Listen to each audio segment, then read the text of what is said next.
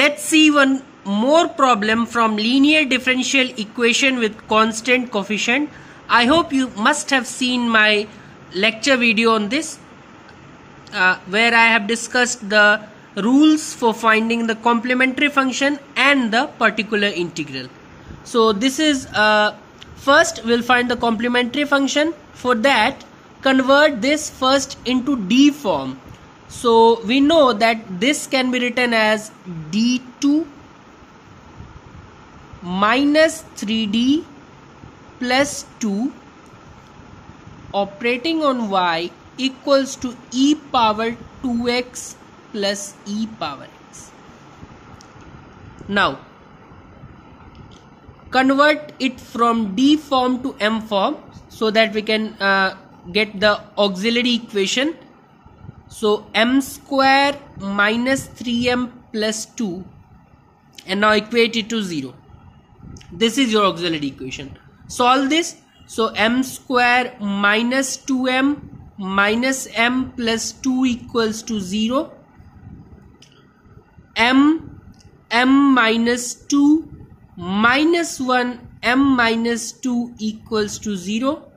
From here you are getting m minus 2 m minus 1 equals to 0. I don't think that you must be doing all these steps. You have directly written the roots. M equals to 2 and m equals to 1. So roots are real and distinct.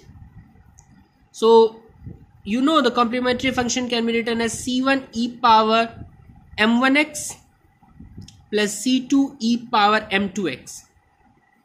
This is your complementary function. Now moving ahead with the particular integral, which will be 1 upon f of d operating on RHS. So this is 1 upon d square minus 3d plus 2 operating on e power 2x plus the same 1 upon d square minus 3d plus 2 operating on e power x. Once you put 2 here, because we know the rule for e power ax says that put a in place of d. So if you put 2 here, so 4 plus 2, 6 minus 6, you will get 0. So what do we do in that case? Multiply by 1x and differentiate the denominator. So you will get 2d minus 3. If you put 1 here, so 1 plus 2, 3. 3 minus 3, 0. So do the same with this also. Differentiate. So 2d minus 3.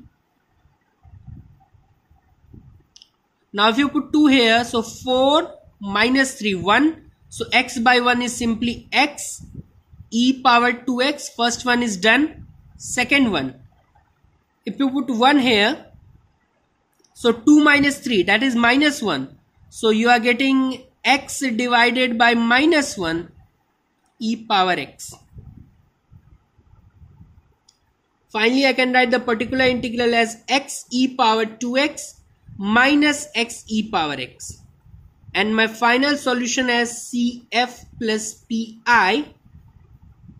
CF was your C1 e power 2x plus C2 e power x plus your PI, which is your x e power 2x minus x e power x. So this is as smooth as it can be.